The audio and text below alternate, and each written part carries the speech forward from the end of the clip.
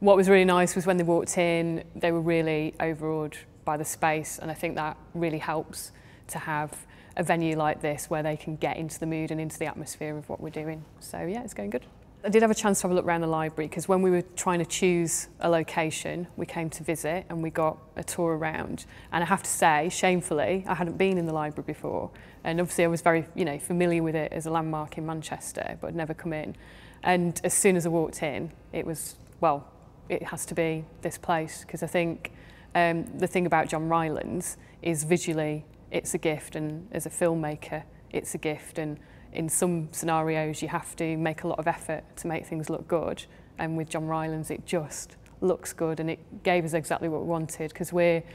doing something where we're talking about the monarchy and we're also talking a little bit about history, and we've got young people, and it just provided exactly the right environment for us. The collection at John Rylands is important to more than just academics and students, because I think books are just important, and to have a place open to the public where there are collections that you might not be familiar with, where you can go on a bit of a journey of discovery on different things. It's really important that a library like John Rylands is open to the public, as well as being a resource for students and academics, because it is such an amazing building and it's such an important piece of the fabric of Manchester as well. So absolutely, it's a wonderful place to come, and I'd encourage people to do so.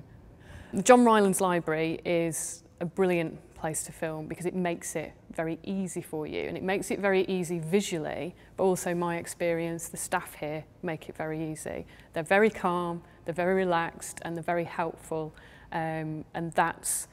when television can be quite long hours and it can be quite stressful, and when you've got people who make the space easy and the space gifts you visually, then it's a really good experience.